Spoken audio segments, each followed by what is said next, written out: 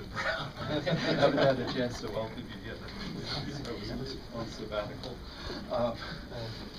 So he'll be telling us about the elusive agent of electroweak symmetry breaking from an experimentalist point of view. Thanks. So it's a pleasure, as the latest addition to Brown faculty in the physics department, to already be allowed to give a talk on celebrating Jerry's accomplishments. Well, when I started my career as a particle physicist, I always considered the Higgs boson, Jerry's particle, as the holy grail of particle physics, and that's what I'm going to talk about today. The quest for this particle at mostly left the Tevatron and the LHC. Of course, up to now, it's been all rather elusive.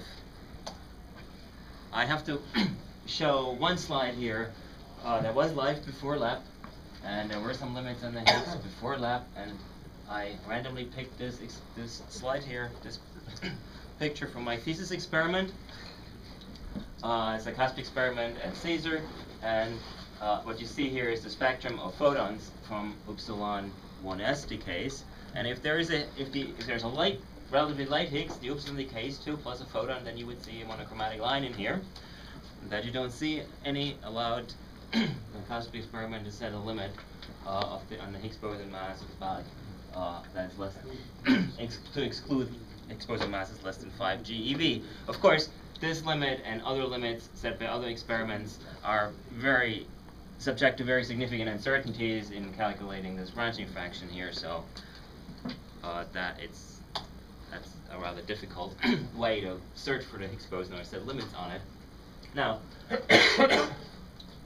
a lot of work on looking for the H boson was done by the LEP experiments, and the LEP experiments and LEP put together to study the Z boson. So here we see a Z decay, and also to find the Higgs boson.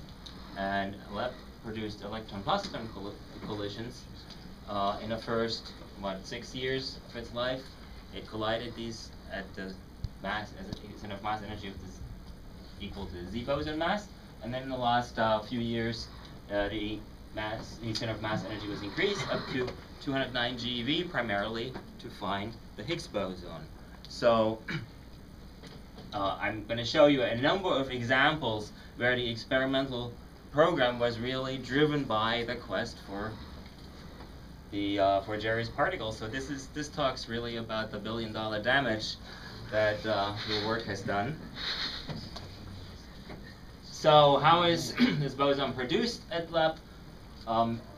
Through its coupling with the Z boson at LEP 1, where the center of mass energy is the Z mass, we get an on-shell Z boson that radiates a Higgs. We get an off-shell Z boson that decays in the final state. And so here we see the center of mass energy. Here we see the cross section for Higgs production. This peak here is at the Z mass, and the different color lines are for ever heavier Higgs boson masses.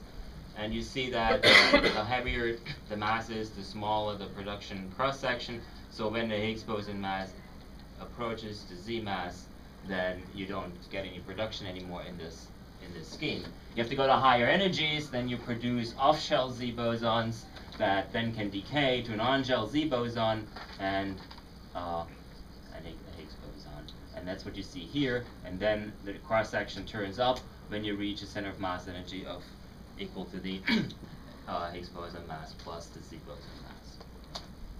Well, at LEP 1, searches at very low mass Higgs bosons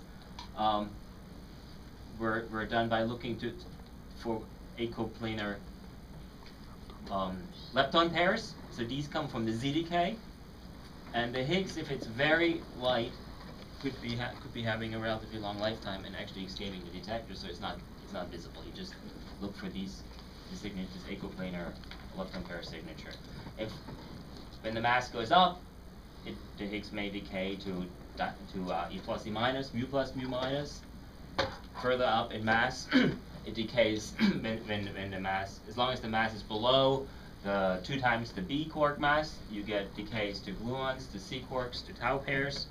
And finally, if you go further up in mass, you get decays to BB bar pairs. So you see 2 jets. So in all these, what you look for is the Z. You want to decay to charged leptons or to neutrinos, because then you have very little background in these searches. And what's plotted here is the branching fraction of the Z to H plus Z star versus the mass of the Higgs boson. There's very little background for this.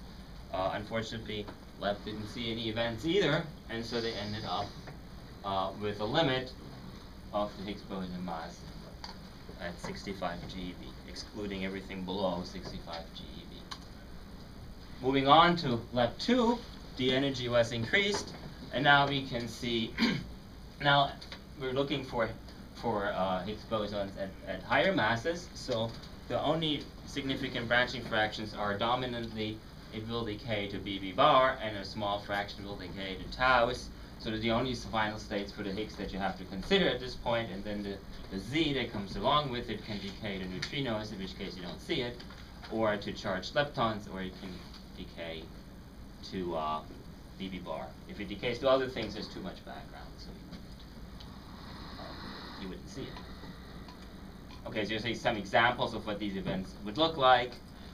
And, well, it turns out they did see, as Lep was approaching the highest energy he was going to get to, some of the experiments, especially one particular one, we're seeing some intriguing events. So here's an example of an event with 4 jets in them. These colored lines here are reconstructions of charged particles in the detector, grouped together into jets by an algorithm. So you see a green, a red, a yellow, and a blue jet. And if you zoom into the center, you see that the tracks of the green jet all emanate far away from the from the interaction point where the E plus E minus collision happens. And also the tracks from the yellow jet emanate far away from the primary interaction point. This is the signature of B jets. So these 2 are most probably from B quarks, and then we have 2 jets that are from lighter quarks or gluons. These add up to the Z mass, and these here have some mass near 116 GeV.